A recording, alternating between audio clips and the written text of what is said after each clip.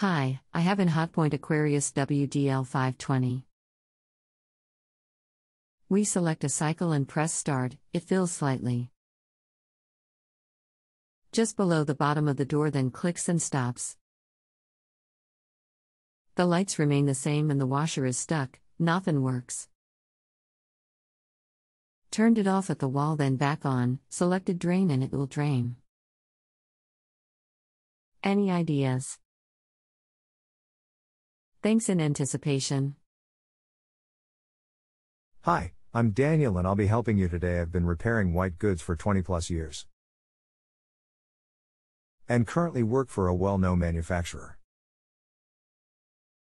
Are you getting any flashing lights from it? If so, then look at the wash lights at the far right and let me know which ones are lit up. Regards. Thanks Daniel. The top light, seems to showing water filling, is lit in orange. The lock door light is red and underneath that the start/pacey button is green. It starts to fill then stops before reaching the door. When it stops there's a click. Hi, okay, if you set the washer to just a spin only, will it drain the water out and will the drum start to turn? Regards. No, it won't. It starts to hum then clicks. It did this twice before stopping.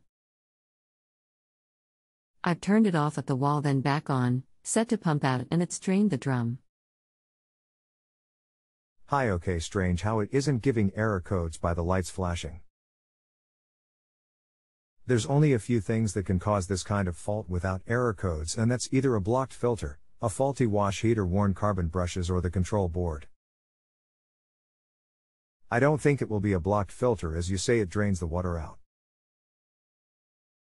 So what you can try is remove the rear cover at the bottom, and there you will see the motor at the bottom. Check the belt is still on. Then if so, you need to lean the washer backwards and lay down and look under the washer. From there you will see the back of the motor. Check to see if there is any carbon brushes in there. As this depends on the version code on your model, as some have a carbon brush motor and some have a 3-phase motor which don't have brushes. If yours have them, then remove them and inspect the carbon and see if it is worn down. If so, then you will need to replace them. But if they are fine or you don't have the kind of motor, then you need to test the heater. This is in the back of the drum, so looking at the back you will see it. To test this you will need a multimeter, so test it and it should read about 28 ohms. If faulty, then it will need to be replaced.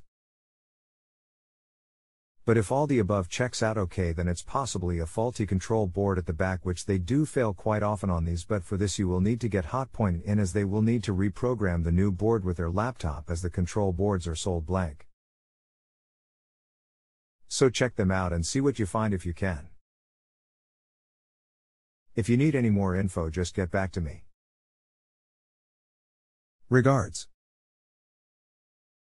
If you have a home improvement or appliance question and want to chat with an expert, now visit justanswer.com/ythi.